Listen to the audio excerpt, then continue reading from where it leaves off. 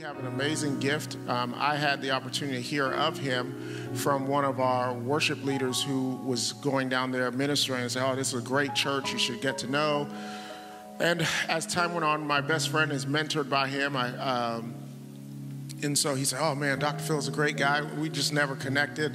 And an opportunity arose to go speak for them, and went down and saw the hospitality and the wisdom and intelligence that he possessed. And as I was following him online, Mano, I saw that his strong suit was definitely leadership and marriage and relationships. So I said, wow, this would be a great opportunity to have you come share in that capacity, whether it be leadership or marriage. And we happen to have this marriage intensive, and thought, what a great opportunity to put it together. And so he is a intelligent communicator, earned doctorate, not an honorary doctorate, praise the Lord. And that's important to mention nowadays. And just an incredible mind. He pastors in Fort Myers, as well as launching a campus in Naples, Florida. So without any further ado, you can clap it up for my friend, Dr. Phil, as he comes.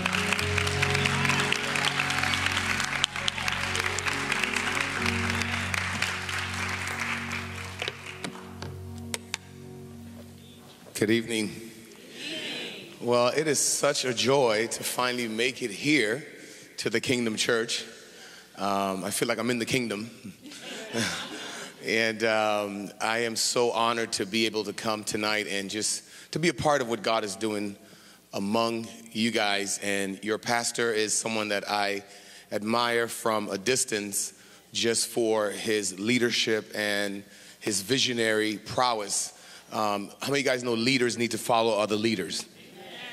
Right? So you always want to follow someone who's doing something at a high level. And your pastor is one of those people that I'm like, this guy he's on it. And so we're building this relationship.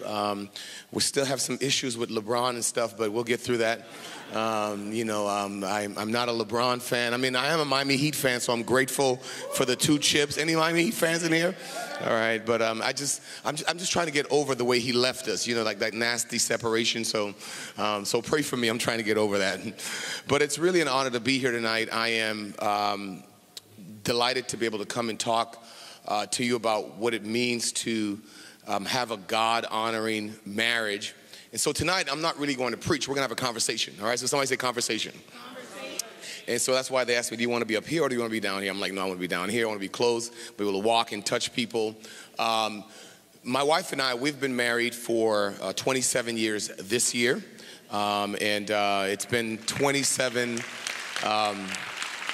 amazing years. I know you guys are probably saying 27 years. You're only you look like you're 30, so when did you get married?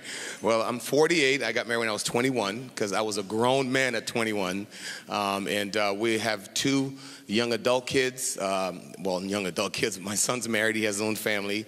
And my daughter's in her 2nd year of college. So and this is our heart. Our heart is helping families. I just give you a little backstory. I didn't grow up in a traditional home. I was a child of an extramarital affair, or not even a marital affair. I was an outside child. Didn't grow up with a dad, so didn't have any image of what a marriage should look like. And the ones that I did see, they were not healthy. So you can always use an experience to either duplicate that or learn from that and do the complete opposite. And so when I saw those bad examples, I'm like, that's everything that I don't want if I ever get married. So I know for most of us, those of us who are of African descent or from the Caribbean, we become husbands by accident. Right? We don't usually have a blueprint. We don't have someone that gives us the guide and how to do it. And so we figure it out on the job. It's on the job training. How many of you guys can relate to that? So we fumble and we make our way through it. But when a church like this church takes time to invest in a marriage ministry, that is something that is rare, and it is to be commended, because there's a lot of people, I say, who are dying at a buffet line. Who are starving at a buffet line. The Bible is the buffet, and you have people who are dying of starvation. when it comes to marriage principles and biblical principles. And so tonight we're going to begin a conversation, a dialogue on how can we position ourselves to be better people. Better people make better wives, better husbands, better fathers. So it's really not about your marriage. It's about you that's going to make your marriage better, right? And so tonight we're going to talk about this whole idea of power, money, and sex. So how many guys ready to go? All right, so I want to have fun. I really want to have fun with this. I always say this. I say this. What if we change? So that's Emma. For those of you that are wondering what she looks like, the Lord has been good to us. She went through a very, very tough battle 3 years ago with ovarian and uterine cancer, and so God has given us victory over that. So we're grateful for that, right? And so,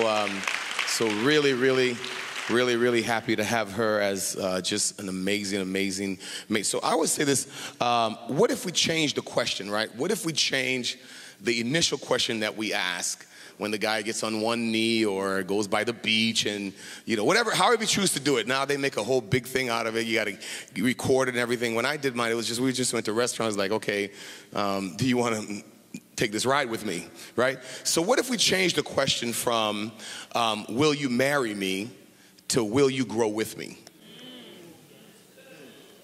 That's a game changer, right?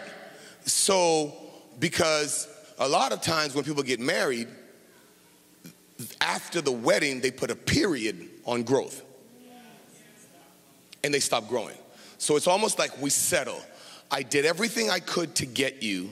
Now that I have you, I don't have to expand. And especially Christians, because they play on the fact that because you're a believer, you're not going anywhere. That's real. We're going to be real honest tonight, right? So what happens is you have frustration because of a lack of evolution, right? So I was teaching at a university a couple years ago, and one of the students asked me, says, okay, so Dr. Phil, you're a Christian, you're a pastor. Do you believe in creation or evolution? I said, I believe in both. And he says, you can't have it both ways. He said, you got to be one. I said, I believe anything that's created must evolve. So in order for there to be evolution, there must first have been creation. So your marriage is a creation that demands evolution. And so what happens is when you stop evolving, you become stagnant, and now you create frustration because someone is trying to grow and the other one's not trying to grow, and it's almost like you're pulling dead weight. So if we were to change the question from will you marry me to will you go with me, all of a sudden now the expectations change. And once the expectations change, the behavior changes, right? Once the behavior changes, then the experience changes, right? So what I want to challenge you is to walk away from this and repropose to your significant other tonight. Repropose to them. When you get home, whether you do it in the bedroom or in the kitchen with some chicken wings or whatever, just don't do it while you're watching the Warriors game. I mean, just kind of like figure out, really say, hey, from this point forward, let's make up our mind. We're not just going to be married. We're going to grow together. We're going to grow in love. We're going to grow in our purpose. And as we grow, we become fruitful, and now people can benefit from us. Is that good? So that's what I want to challenge you tonight, because here's the thing, because people say, so we're in love, so let's get married. Two blindfolded people walking into something that's complex, that's just like, we have no idea what we're doing. All we know is we want to have legal sex. All right? We want to have legal sex. We don't want to come to church feeling guilty because we had our hand in the cookie jar and we didn't have a license for it. So let's just make this thing right before the Lord, but it's never right the right way. So we walk into this blindfolded and we have no idea what to expect, right? So why does that happen? Here's what I believe why marriages don't work. Somebody read that for me.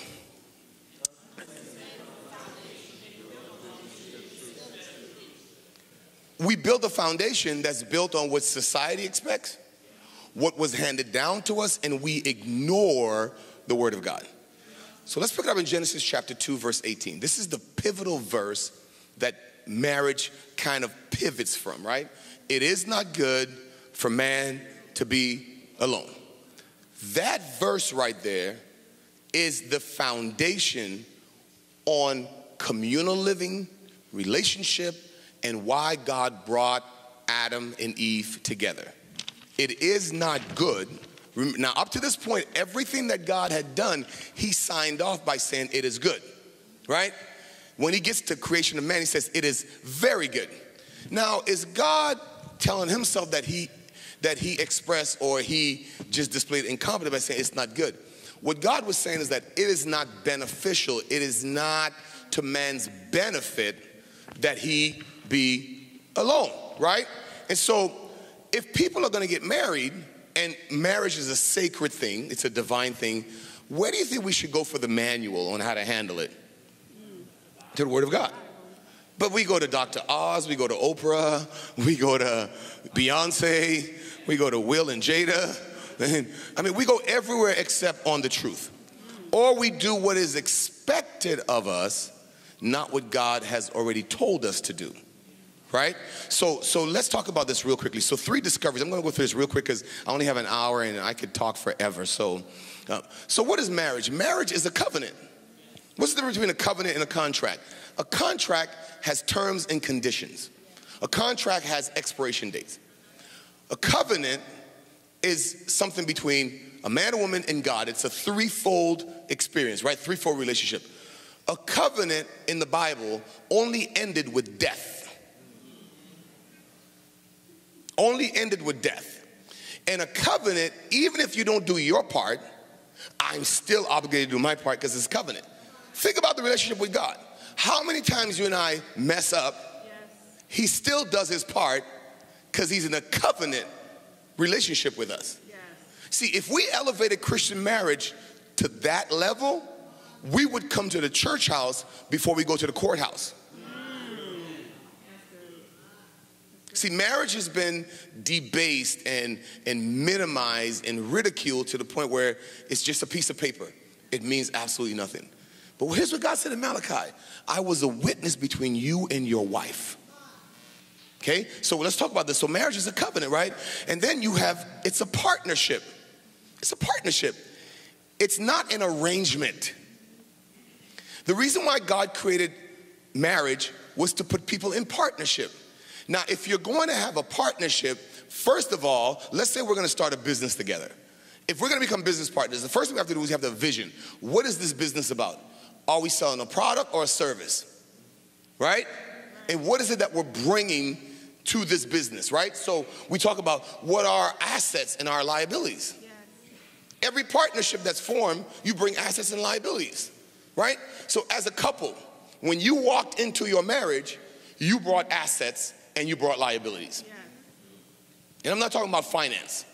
I'm talking about habits, flaws, traits, strengths, weaknesses, trauma, yeah, childhood experience, your backstory, good or bad, right? So we don't ever think about marriages. We just think, well, hey, man, I found me a girl, man. We finna get together, you know, like we about, yeah, man, she's a hot mama. Whoa. Behind that beautiful look is a whole story that you need to figure out. Do your balance sheet. We never do a balance sheet before we get married. No. Anybody who does economics will tell you, you look at your balance sheet, you look at your assets and your liabilities. So we create this partnership. So we start with a covenant that we create this partnership, and then we create a family. So what's going to make a marriage work is this big question. What do we want to accomplish for our family and our legacy? If you start with the end question being answered, you answer everything in between.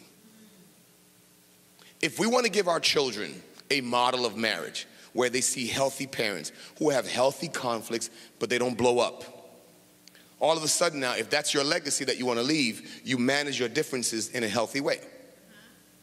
If you want to leave generational wealth, you talk about your finances. Does that make sense? Are we good so far? Yes. Are you guys tracking with me? So it begins with this understanding of God's portrait of marriage, on how we ought to do this thing. So just follow me. I'm going to take you somewhere real quickly. So the 3 myths that we have to debunk, that the world comes up with, is this. Okay, so it's the 3 myths. So man and woman get together, okay? Notice God's view is covenant. The world's view is man and woman. Well, today it's kind of my partner or my lover, but we're talking about God's design, right? Okay?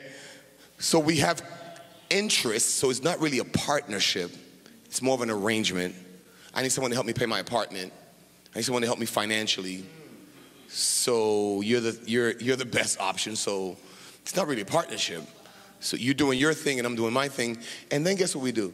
We're mom and dad, and then we have these kids and we bring them into this thing. Yeah. So that's what marriage has become. It's become an arrangement of people living together but not doing life together. The worst thing you can do is to be at the same address with someone not in the same home. Y'all just heard what I said? Say it again. The worst experience you can have is to be in the same address as someone and be in a totally different home. Because we're both living our own reality. Nobody's leaving at 8:30. I know that. Nobody's leaving at 8:30. I can't always say. I'm just kidding. So any questions on this, on what I just talked about? Any questions? I'll take a couple of questions. I know I have a Q&A at the end, but when I teach, I always like to make sure that you're tracking with me. It's not a lecture, that it's a conversation, right? So feel free to ask questions on what I just talked about. If you want me to clarify something or go back and explain something, I'd be happy to. I have some friends here, Marcy and Girl. Hey, good to see you. It's good to see familiar faces in the building. So any questions for me? No? All right, so if there's no question, going once, going twice, gone. All right, so let's talk about the power issue. Let's talk about let's settle this issue. Let's settle this issue of who's in charge. So we live in a country today that promotes individuality. Let me do me, you do you. We two grown folks. I'm not accountable to you. I don't care if you're the man. You're not going to tell me what to do. I don't care if you're the woman. You're supposed to shut up and sit down and listen and just have babies and walk around barefoot. So how do we handle this from a biblical perspective, right? Because the first thing you have to ask yourself is, are you an egalitarian or complementarian? Now, those are big terms that means absolutely nothing. It just means, do you see the woman as your equal or she's a complement to you? Right. That's the first thing you got to answer. So there are two different camps. There are some people who are egalitarians and there's some people who are complementarians. We think, well, the woman's job is to be subservient and the man is to be dominant. There's people who think, well, they share leadership. My understanding of Genesis chapter 2 and the entire Bible is that we are created in the image of God. The image of God doesn't have first class or second class. It's one image, his likeness. So everyone has worth, but God has given everybody different works to work out that worth. Yes, come on. Are y'all tracking with me? Let me say it again. Everyone has what? Worth, but God has given us different works to work out that worth. So once we start treating someone as less than, we're actually saying God created an inferior product. Are we tracking so far? We're going to get through this in a little bit, all right? So how do we do this? So let's walk this through. So when we talk about power, let's go from a biblical perspective. God is the ultimate power. He's sovereign. He's omnipotent. He is in charge, right? He's the creator. Now, as the creator, God decided that I'm going to make someone called Adam, meaning dust. I'm going to make a man, okay? And then God says, it is not good for man to be alone, right? So watch this now. You guys tracking with me? Who is God? It's God the Father, God the Son living in community. So everything that God does that replicates himself must represent community. Because he, God the Father, God the Son, live as a community. He says, I can't have a representation of me that's living outside of community. Because when you read, it says, let us make man, right? let us. So that's plural. That's God the Father, God the Son, God the Holy Spirit. And that's why, by the way, anywhere there's division, God cannot inhabit. His nature is not conducive to division. That's good. That's good. You can't invite God the Father, God the Son, God the Holy Spirit in a marriage that's divided. He's not coming in there. That's real. That's why in Psalm 133 it says, how good and pleasant it is for the brothers to dwell together. Right? In unity. For there the Lord commands the blessings. Life forever. So that's a whole nother sermon. Okay, so God creates Adam as the leader, right? So God gives Adam this mandate, cultivate the garden, work, dominate, etc. Okay, now God says the leader needs a developer. Because in order to extrapolate all that's in him, I've got to create someone to develop him. So watch this now. God creates Adam, then he gives him Eve as what? A developer. Women who are here tonight, you need to understand, you are not called to be a nuisance. You're called to be a developer. Amen. Come on. Now, men, you got to give her something to develop. That's right. That's right. Because she can't develop space. And she can't develop your sex or your gender. Are we good so far? We're going to be real good friends by the time this is over. We're already friends. All right. I love it. I love it. Put your hands together for him. He's like, we're already friends. So are you guys tracking with me here? So God says, I'm going to make him a helper. The word helper that God uses for Eve is the Hebrew word etzer, from where we get the word Ebenezer, which means God is our helper. So watch this now. When God is giving Eve a title, he uses one of his attributes. Wow. Wow. Come on. Y'all missed what I just said. Good. The word helper is the word etzer, E-T-Z-E-R, from where we get the word Ebenezer when Samuel said, until this point, God has been our Ebenezer. So every time you say the Lord is my helper, you're actually making reference to how God saw Eve as my gift to Adam. Wow. To develop him. Amen. That's good. So how are you going to treat, you're going to take your helper and make her a maid? You're misusing the gift. Hello. It's like me giving you a Bentley and all you do is haul trash with it. Imagine I gave you a brand new Bentley and all you did was carry trash out with it. You never showed up to TKC on a Sunday morning and like they say, pull up to the scene with my ceiling missing. I was just checking to see if y'all think I'm this old pastor that doesn't listen. Oh, okay. So, but are you tracking with me? So where's this power issue come from? We both have power. We both have to. We just need to know when to apply it. Yes. It's not either or, it's both and. Are we good so far? Now I know some guys be like, wait, man, I don't agree, man. We in charge. Well, here's what makes a leader powerful. A leader is only powerful by the people you empower. Say that. Hello. If you are a great leader, you empower the people that's under your leadership so they are just as powerful as you are. Are we good so far? So for those of you who struggle with is the man in charge or is the woman in charge because she makes more money, from a biblical perspective, we're both in charge.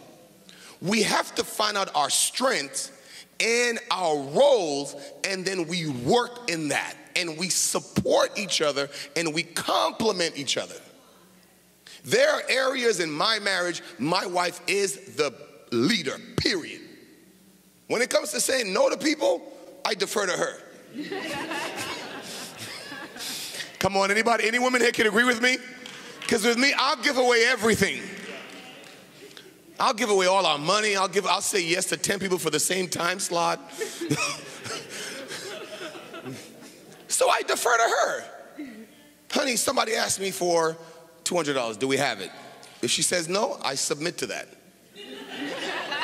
And usually there's a lot more no than yes. You get what I'm saying?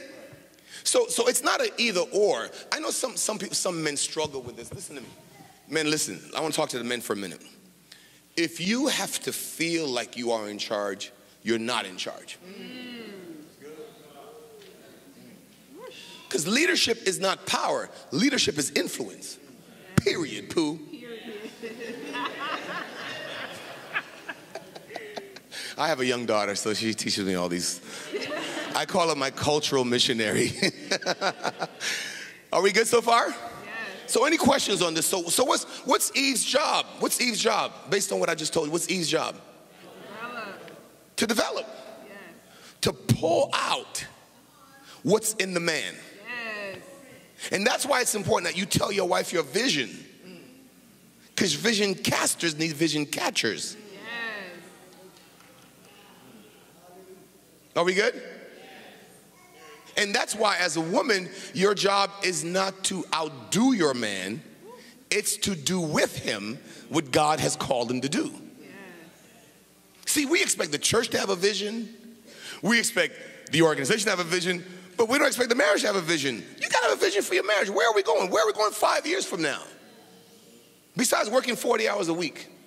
What are we going to look like 5 years, 10 years from now when the kids are grown?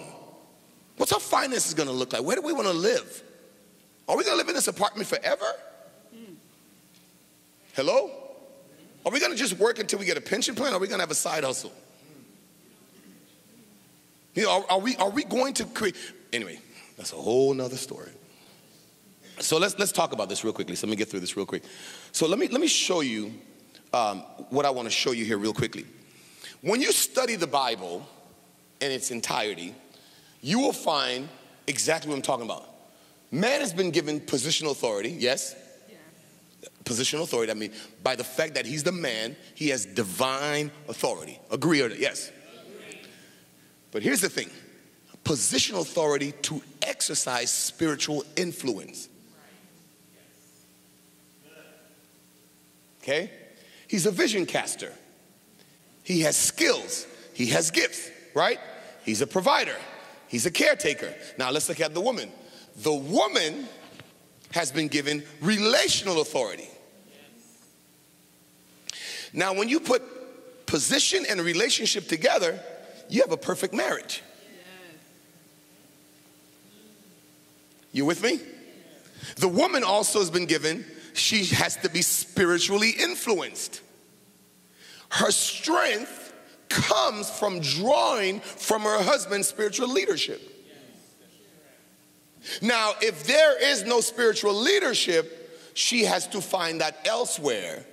And all of a sudden we have an imbalanced marriage. Yes, that's good. Men, Pastor David is not the first pastor of your wife. You are. Say that. He is not here to replace you. He is here to help you be a better man at home. It starts at home. You don't believe me? Look at every scripture in the Bible. God always spoke to the man when it came to spiritual direction. Fathers, teach your children this. Teach them when they walk, when they stand up, when they sit. Bind it on their foreheads. It was always the man's job to lead his family spiritually. Satan has done a very successful job at getting us to be, I would say, bamboozled, thinking that spirituality is a feminine thing, and we've left our post. Y'all not gonna have me back, huh? But watch. So what happens is, because the men are present, but they're absent while they're present, we have a whole mess. Adam was right there when the serpent was rapping to his wife. That was a leadership failure. Yes. Yes. Okay, let me get out of here. She's a vision catcher. She also has skills and gifts. Proverbs 31. This woman works, she's an entrepreneur. She looks out for the welfare of her husband. She handles the family budget well. She's not at the salon every day getting her nails done. She puts in braids as opposed to weave every 3 weeks. The braids last a little longer, and I'm just kidding.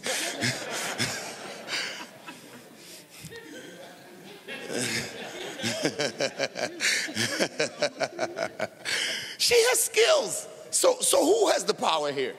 We both. We both bring something to the table, right?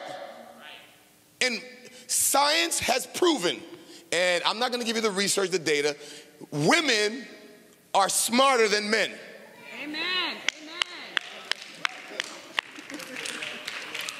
Now, that's not a deficit for us as men. That's a plus. That's why God says it is not good for you to be without someone who's smarter than you. You know, women have like this sixth or seventh sense. My wife, every time I ignored what she told me, I paid a heavy price for it. She'd be like, be careful with this person. Be like, girl, you're always tripping. 2-3 years later.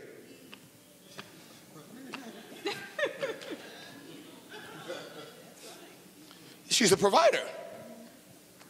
Now, when we think about provider in our context, we think I go home, I go to work, and I secure the bag. I bring home the bacon.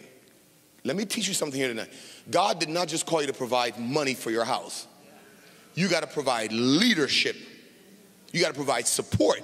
And the woman has to provide what? Provide you with the atmosphere so you can lead well. Yes. Amen. So we're both powerful. I can't be all I'm supposed to be if you're not who you're supposed to be. That's right. Does that make sense? So this whole power struggle should end tonight. Seriously. Because the reason why God put you together is because there are things that you will contribute to each other's life that will make the marriage healthy. Now, anything that has two heads is a monster.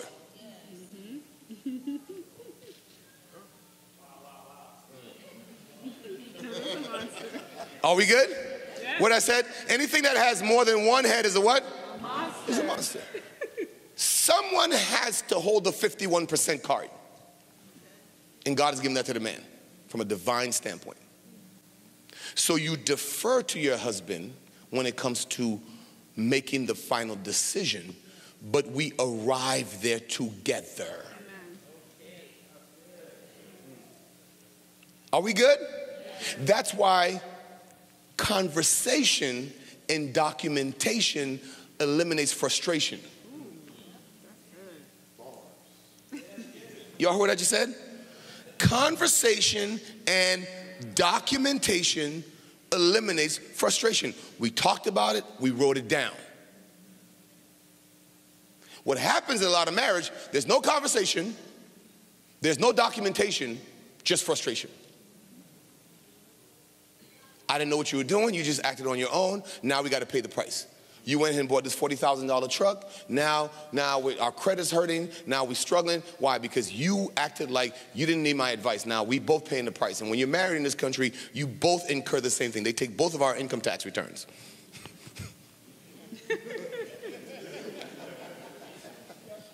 It's called joint filing. Are we good? There's nothing wrong with having conversations about major decisions that we both need to bring our opinion to the table. But if we're at a deadlock, and that's why, it's coming back to the Bible, that's why when you are a godly man, your wife can trust you because she know you heard from the Lord. Are we good? And that's where the respect and the submission comes from. Your wife doesn't submit to your muscles. She submits to your relationship with God. Amen. Amen. Now, am I saying you should go home if your husband's not a godly man? You heard, Pastor. You're not godly, so no, that's not what I'm saying. Because the Bible does says, even if your husband is an unbeliever, your behavior, your conduct should win him over. Yes. So give him time to get to where he needs to be. Pray him into it. Don't talk him into it. Y'all just missed what I just said. So this is what I call the shared power principle. And this is all biblical. Right? Are we good? How are we doing so far? So let's settle this power struggle. The power struggle is really not a struggle. It's a false narrative that someone has to dominate the other person. Yeah. When you read Ephesians chapter 5, that talks about husbands, love your wives, and wives, submit to your husband, a lot of pastors misinterpret that text. They jack it up all the time. So watch this now. Submission is such a powerful thing that God demands that the husband love the wife in order to make sure that he's managing her submission with love. Y'all, did you guys hear what I just said?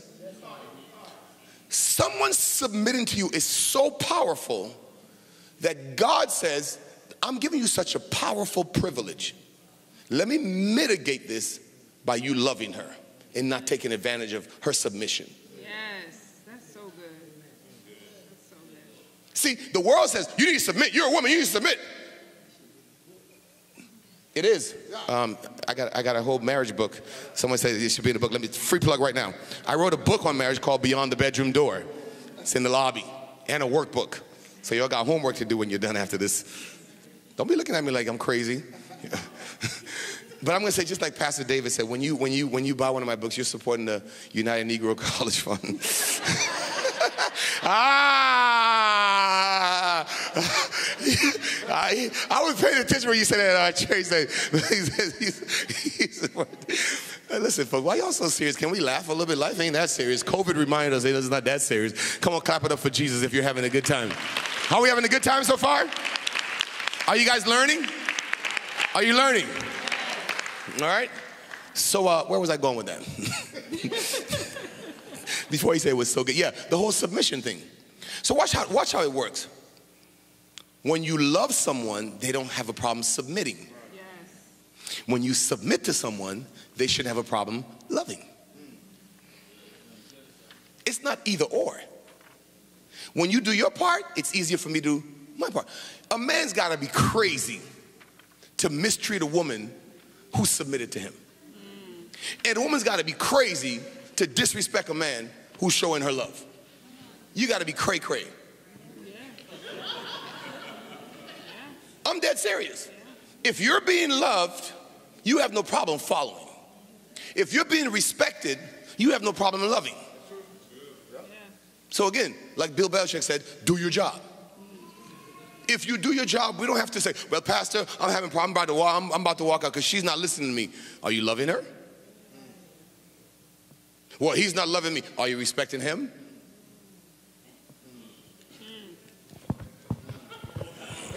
It's both. It's both. You and let me say this real quickly. Dang, this one. I swear there's like a devil in this watch. I want to respect the time. I want to be invited back. Y'all not trying to get me not invited back because I don't. But listen, seriously, I always tell a couple this when I do premarital counseling. You have to define what respect looks like for you. Because not everybody interprets respect the same way. It's important that you define what respect means in your world. I'll give you a simple example. I am like busy, like Pastor Jack, we're busy. So about 15 years ago, I used to like, when I'm on the phone, like, you know, business or whatever, I'm walking in the house and I'm on the phone and I didn't finish the conversation. So I'm like, yeah, and my wife would be like, hi. So I'm thinking, she's realizing her man is hardworking. He's on the phone. He's grinding. Until one day we went on our anniversary trip, and I think we went to Mexico or somewhere, and we were talking about the things that, you know, we want to improve on. She said, you know what's really disrespectful? Is when you walking on the phone. You can't tell the person to hang up to give me 5 minutes of attention. Now here I am thinking, she's thinking, man, my husband's a hard worker, and I'm disrespecting her. Now, had she not told me that, I would have kept doing it. Yeah. So now what do? In the driveway, hey, I'm home, I'll call you back. I'm about to walk in the house, I'll call you back, or we'll talk later. I hang up every call before I walk in the house. She identified a behavior that was unacceptable, and I modified it.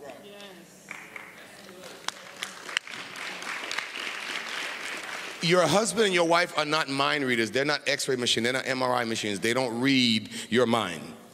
tell them what disrespect looks like and sounds like.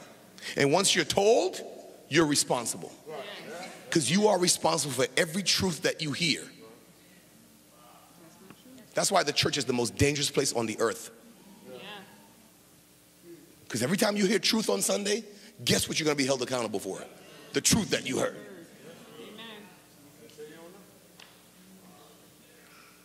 You are a servant to Christ, but a slave to truth.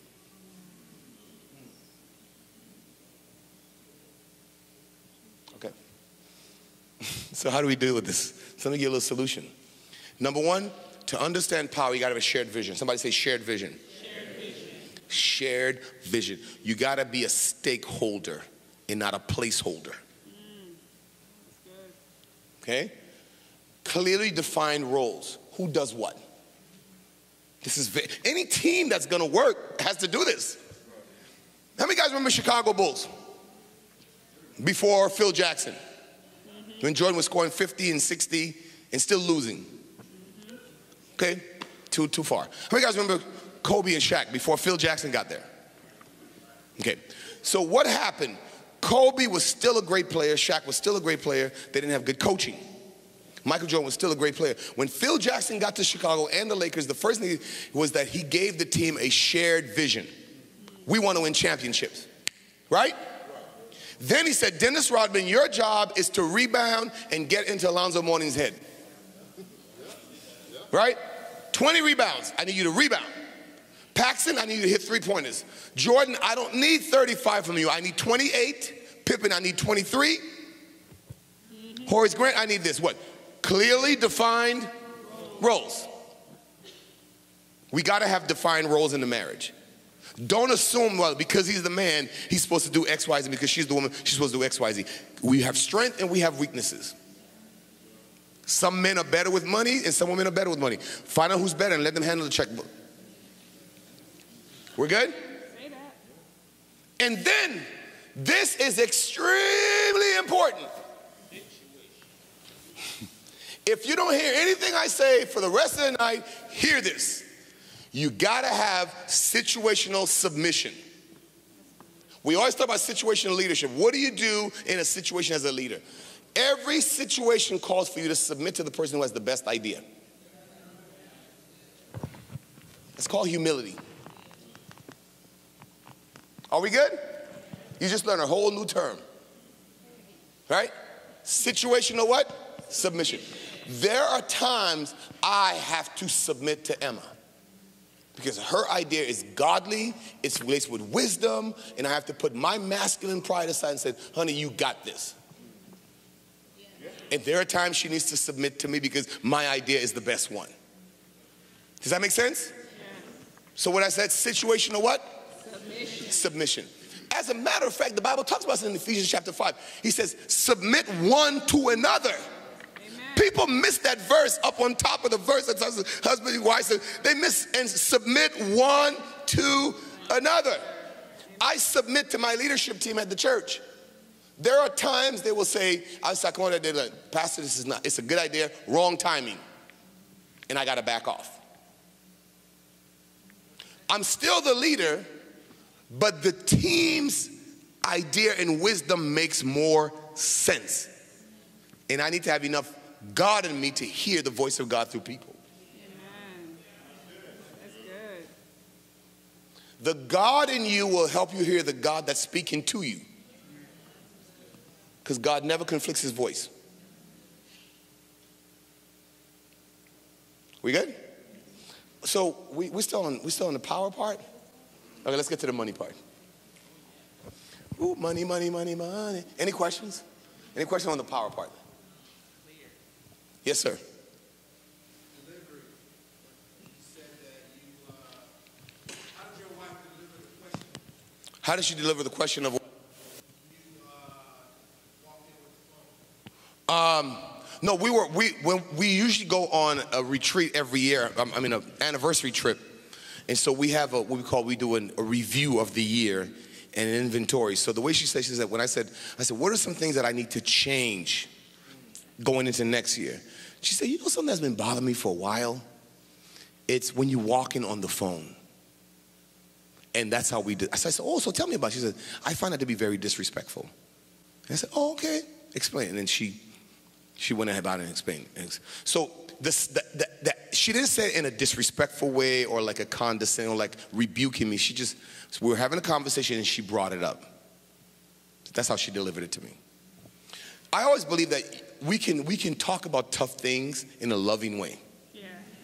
Because we're not adversaries, right? We're friends, we're spouses. Yeah? All right, so let's talk about any other questions on the power thing, because we'll come back to it a little bit. Yes? Yes, sir.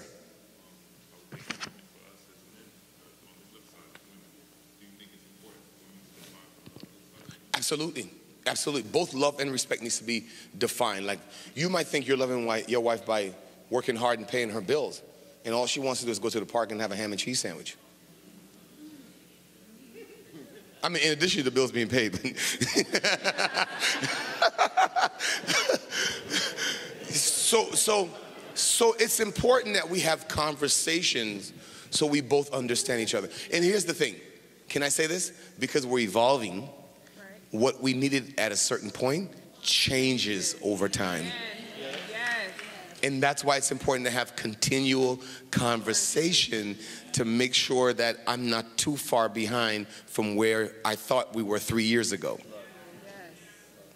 Because life happens fast, right? And the demands keep coming. So it's important that we have these annual checkups and we have these conversations. That's why my wife and I, that's a non-negotiable for me. As Pastor David, as busy as you think I am, like I'm running all over the place, when it comes to December, everybody at our church knows December 18th, 19th, and my wedding anniversary on the 23rd. So somewhere between the 18th and 19th, I'm out of here. Yeah. I don't care if, the president was coming to town. The church already knows that week I'm out. Either I go to the Caribbean or I go to Europe or I go somewhere, because I believe vacation requires 3 things, right? You change pace, face, and place. What I said? Pace, face, and place. I don't go where anybody knows me. Don't ask me to preach. I want to go somewhere where I can wear shorts because I got funny legs. I want to go somewhere I can be myself.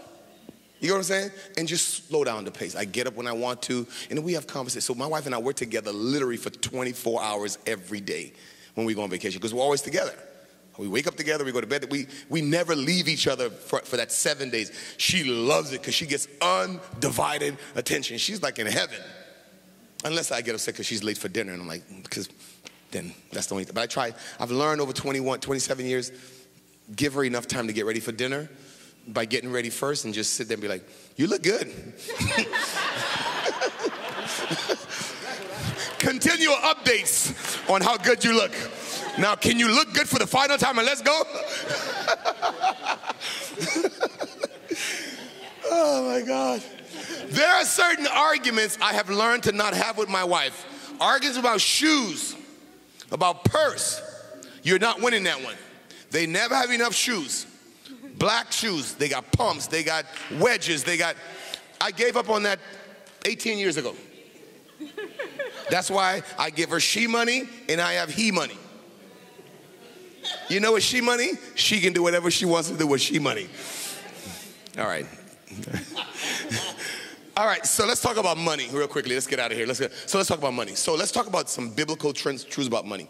I'm going to talk about 7, but I'm not going to give you all 7 tonight. Money is God's provision to meet our needs, not replace our needs. That's the first thing you need to understand. Money is a tool. It should not be a master. Okay? Are we good? Number 2, like every other complex issue, it requires management. The Bible is full of management principles when it comes to finances. How you should handle it, how you should give it away, how you should spend it. That's called a budget. You cannot just live week to week, paycheck to paycheck, and you have no financial plan. I made that mistake for the first 12 years of my marriage, and I paid a very dear price for it. Now, does it matter who makes the most money? No, it shouldn't. Because here's what I teach couples. Once you start having 2 checking accounts, that means you have 2 different visions. Now, can I save mine and you know, we just chip in? Well, what are you saving the rest for? That's the real question. Everybody's like, well, marriage is 50-50. Marriage is not 50-50. Marriage is 100-100. What do you want the other 50? If you're only putting 50% in, where's the other 50% going? Emma and I, from the time we were dating till now, we have one checking account. Everything we make goes in that checking account, and we spend from that checking account. Now, what if you had your own account before you got married? You can turn that into an escrow account, turn it into a safe, but you both should have access to it. There should be no secrets when it comes to money. The enemy will use that to drive a wedge in your marriage. I promise you he will. Yes. Well, I'm leaving right now. I don't like that part. What's more important, the person you're with or the money that's in the bank? Have you ever seen a U-Haul truck tied to a hearse? Wow. Have you ever seen a Bank of America rep going down on the ground with you?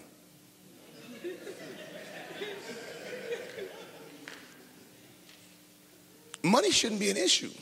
If we did the first part, we understand it's a partnership.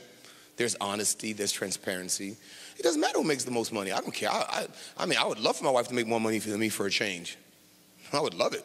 I get to chill a little bit.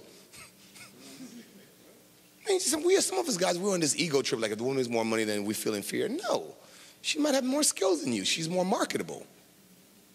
It's our money.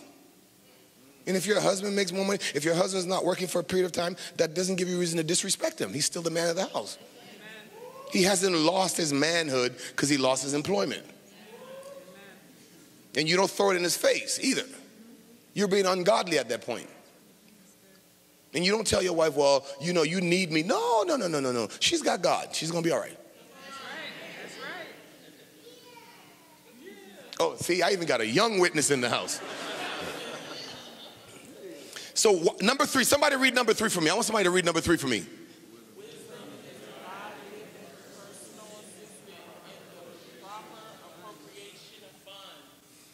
The Bible talks about Proverbs chapter 6, go to the ant, you sluggard, and watch them. The reason why God gives you wisdom is so you don't have to pray about everything.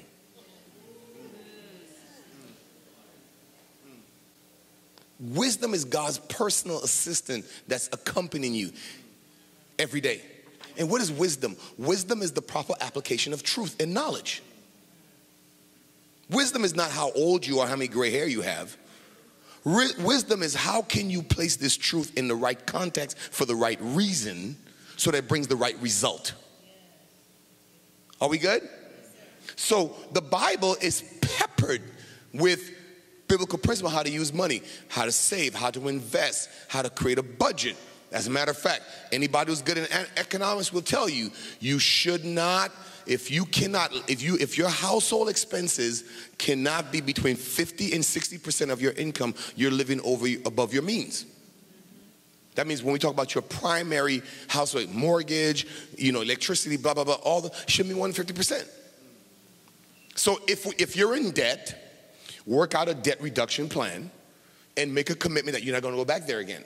If you have a credit card, make sure it's a joint credit card where we can track each other's spending. Create systems where you're accountable. If you're going to let people borrow money, that should be an agreement. My wife and I have an agreement. If we're going to let somebody borrow over $500, we need to clear with each other. And we only let people borrow money that we can afford to lose. Just see church folks. They'll leave the church before they pay you back. Been there, done that. Are we good? So let's talk about this real quickly. So, sorry. So I really wanted to talk about 7, but I'm going to kind of reduce it down to these 3 because I think these 3 really helps us understand how to walk through this. Any questions about money? Money is powerful because it's a good tool, but it also can be used by the enemy to make you think you don't need this other person because you're making so much of it. At the end of the day, you need people. You need people. Are you guys with me? When my wife was going through her battle with cancer, it doesn't matter how much money we had in our stocks, in our savings, in our mutual fund, how many investments we had. All I wanted God to do is give her life at that point. I didn't check my bank statements for almost 3 months because it was irrelevant at that point.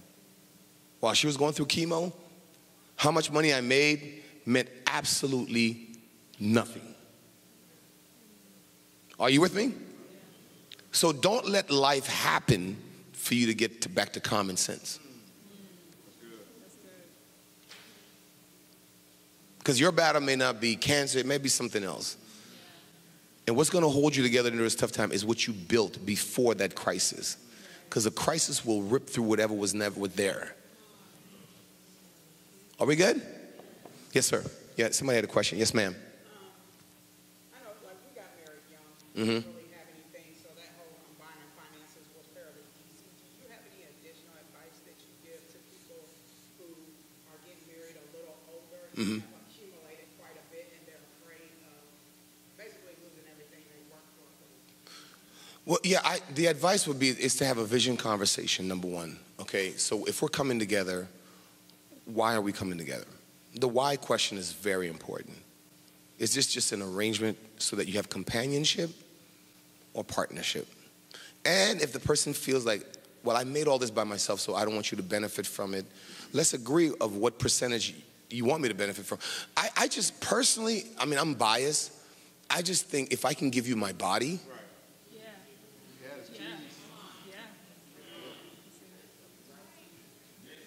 Y'all see that look? If I can give you my body, which is the most precious and sacred God-given thing, what is paper? Unless I have another plan. When Emma and I got married, and this may not be the case for everyone because life happens and things happen, and this is not a judgment. When Emma and I got married, we took divorce off the table as an option. That was not available to us. So whatever issue we had to work it out. Now, unfortunately, some people probably didn't have that level of conviction. They've gone through things, and this is not, God can restore, and he's a restorer, right? But learn that if we're together for life. And if something happens where we have to separate, let's still be godly about it, and let's be fair.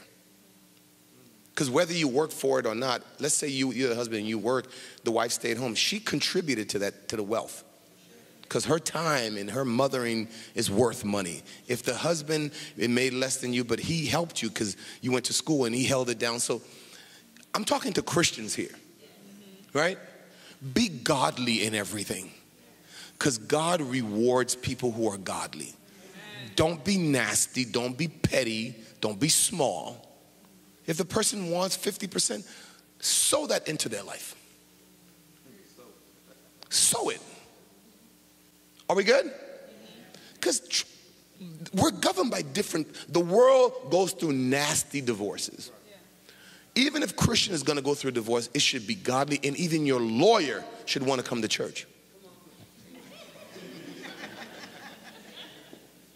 Whatever you do, whether you eat or drink or fight over the Airbnb, do it for the glory of God.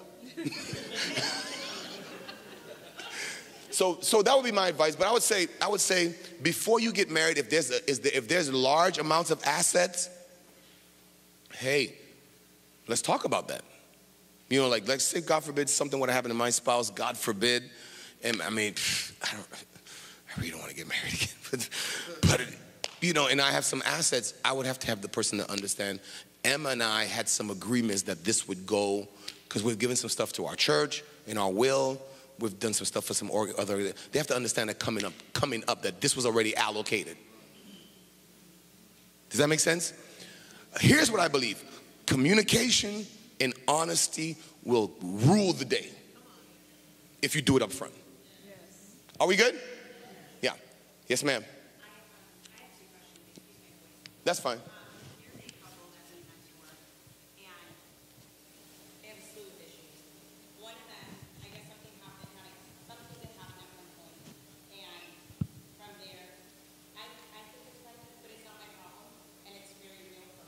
Yeah. She declared that from then on, her money's from me. Yeah. I mean, we had tried, obviously, she's like, it's stuff on now. You're never coming back. Okay. He wants it. He's turned into a very godly man, trying to lead his family in the right ways. She really struggles with this idea of how can I get past And I understand everything that you said about Yeah. this is a volume, but it's you. How do you make someone who can't see that component of the real covenant in your marriage? How do you get them to understand this importance? Well, first of all, her resistance is a symptom of a deeper issue. So the question was someone who's married and she's made up in her mind that her husband's never going to have access to her money because of things that have happened. And so nobody's going to move her off of that island. Okay, so I always say this. Whatever people display as a behavior is a symptom of a deeper issue. So until we discover what the issue is, we're going to keep throwing Tylenol and Motrin at the symptom when really what she needs is antibiotics. Because when you have a fever is just a symptom of an infection, right? A lingering fever. So that person needs to have a deep conversation of, this is just how you're exhibiting some unhealthy thing that's in your life. And you're just digging your heels in on this one because it comforts you. So the question is not even why you're not doing this, is what is the real issue? There's probably some trust, some broken stuff. If you go back in her childhood or somewhere in her journey, something happened, and now the husband's just the platform on which she's displaying that unhealthiness. So I would say, I will give Pastor David a link to a book that you need to refer her to. A friend of mine wrote that will begin her on that journey of understanding what the backstory is. Does that make sense? And this goes for anything. This question could be relevant. Pastor David, I'm almost done. Anybody that you see that has a behavior that you coach them, you talk to them, that is a deeper issue that they are not willing to resolve, and they are just using that position as a method of comfort.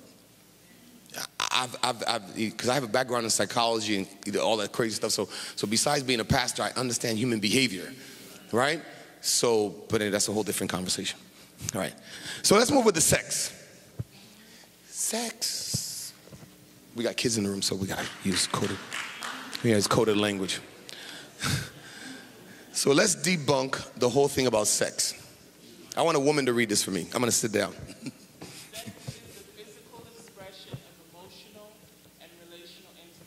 Period. Pooh. What is sex? Sex is the physical expression of what? Emotional and relational intimacy. If those two are not there, you're just abusing each other's body. That's all it is. You go, I just got to get my groove on, and that's all you're doing.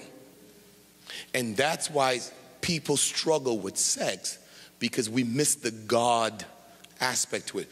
Look what God says. The man and the woman shall be joined together as one, and they'll become one flesh. You know what one flesh meant? You know what text means literally? The one flesh means, there's kids in here. Who brought kids? Okay. The one flesh means the biblical principle was supposed to be, they were supposed to be pure until the day of marriage. Now, for a lot of us that we didn't have that privilege because of mistakes or whatever happened. But from a biblical standpoint, that's why they were supposed to be chaste. Let me use that word because kids don't want to say chaste. They'll think I'm talking about Chase Bank. They're supposed to be chaste, the V word, right? So the oneness would happen when they come together for the first time, and the woman's hymen is broken, and the little vein in the man's weapon is broken, and there's an exchange of blood, which creates a covenant, because the way you establish a covenant was through blood.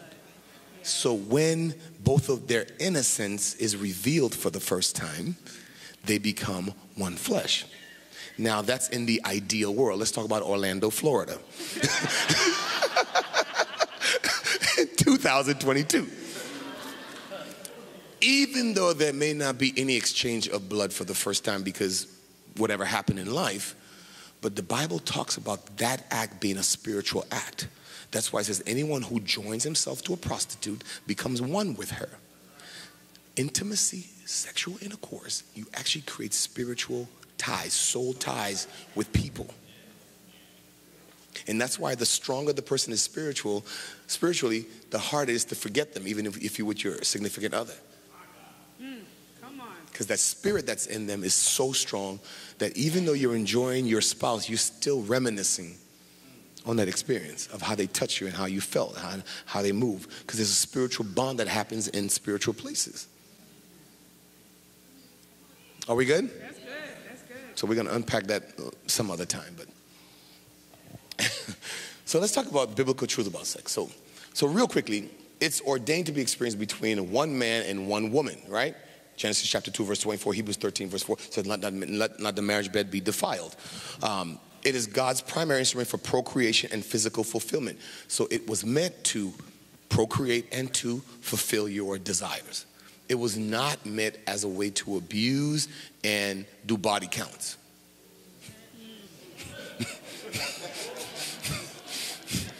You're not supposed to have a roadkill record, men. Got her. Oh, yeah, no. That's why the Bible refers, y'all want to hear this? Huh? That's why God says, do not bring the offering of a male prostitute into the house. That's why they refer to them as dogs. That's where we get the word, that's where we get that when a man sleeps around, we say he's a dog. That's in the Bible.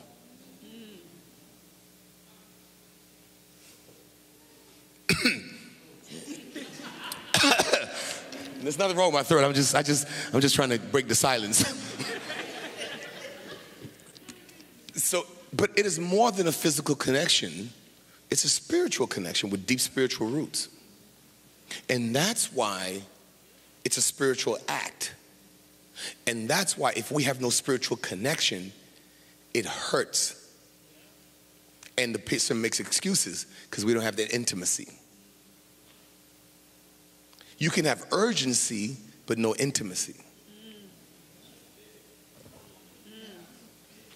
Y'all heard what I just said? I know my time's up. I got to get out of here. Well, you can have what I said, what? Urgency, but no intimacy. And let me just talk through this real quickly. So let's talk about the 4 buckets that fuel the fire. So we'll talk about 4 buckets, and I'll go through this real quickly. Number 1, the first bucket that will fuel the fire is a relational culture. The culture that you establish relationally. Culture is what? Behavior, norms, language, right? How we talk to each other, how we treat each other. Listen to me, men, can I give you a secret? What you want to happen later on, you start setting up in the morning. All day. Phone calls, texts. You start preparing, because for the woman, it's up here. For the guy, it's down here. So the relational culture. And you create that culture of affirmation, of respect. For the man, you start making him feel, you start building him up. You can't treat the man as if he just wants you for your body. Sometimes the man wants to be intimate too. And most men who go after other women, it's not because the woman has something different than you. She treats him different. He goes for the experience, not the feeling.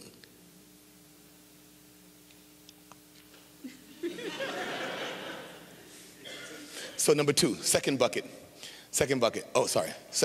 transformational communication. A lot of us, we do informational communication. I give you the information. I picked up the kids, I did this. Who cares? I mean, how is this transforming me? How is this impacting me? How's your day? And look into their eyes. Ask them how their day. Have that communication where it's like we're building each other up, right? Number 3, shared load and responsibilities. Now, I'm going to talk to the men for a minute.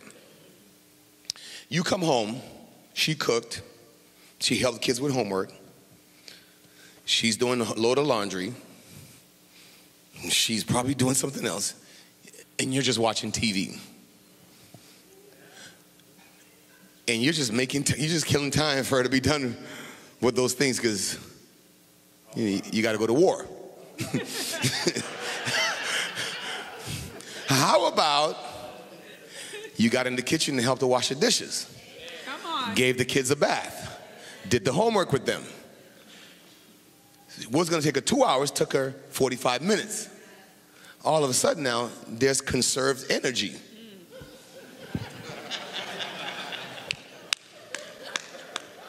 It's called being smart. We good? Yes. Sharing the responsibility of making the person feel like they matter as a person, not as an instrument. Yes. Women, affirming your man when he walks through the door. Meet him at the door.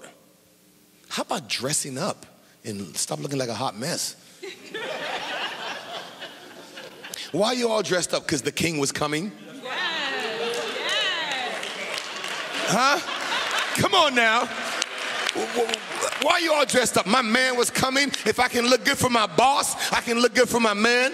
Hey, it's about to go off in there. We got the organ.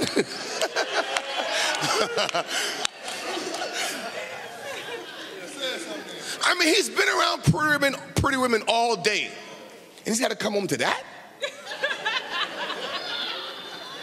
I mean, even if he wanted to go to war, he'd be like,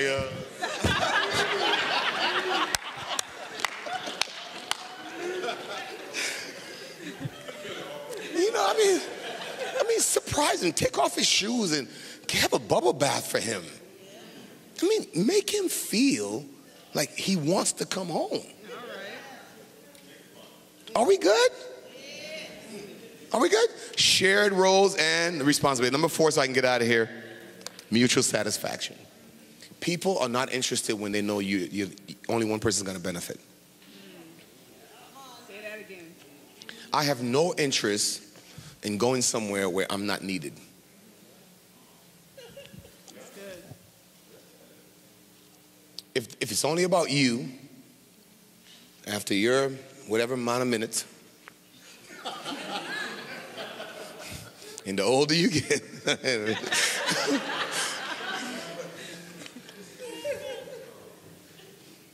can't stop saying, we bow down.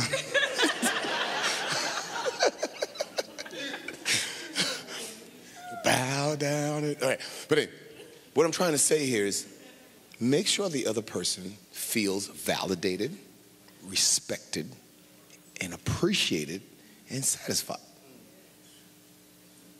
It's very important. Whether it happens before, during, or after, don't leave the scene without making sure that you accomplish the mission. That's what makes it fiery and interesting. But when it's just about you, and I know some pastors teach, well, you know, you're supposed to meet the guy's need because that's your, well, we both have needs. Yes. We both have needs. We both have a need to climax, Yes. right? So learn how to get there. Learn their body. Learn what makes them go there. And it's not a bad thing. The church doesn't want to talk about it because we've made it like it's a bad thing. It's a good thing, actually. We good? It's a good thing. So I'm going to end here because there's just so much we could talk about. I just wanted to kind of whet your appetite and give you an idea of what marriage could look like. Because truth of the matter is, it's a good thing because it came from God. When people who are selfish get into a selfless institution, it becomes hard. Say it one more time. When people who are selfish enters into a selfless institution, it becomes hard. So my challenge to you tonight is to make sure that you are becoming as selfless as possible to match God's idea for marriage. Because he did say, it is not good for man to be alone. I will make him a helper suitable for him. Was this helpful to you guys tonight? Yes.